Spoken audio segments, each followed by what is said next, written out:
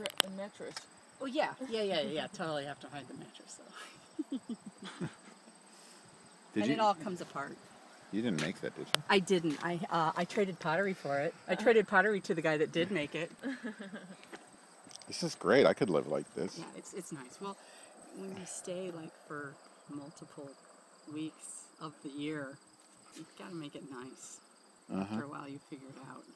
And this is hair thingies. Wow. More hair thingies. cool. That's neat. Yeah, this is kind of really mini how I normally do things, but it's only 3 days and not a whole week. Cool, yeah. So. But this is the tent we're going to use at Burning Man. So.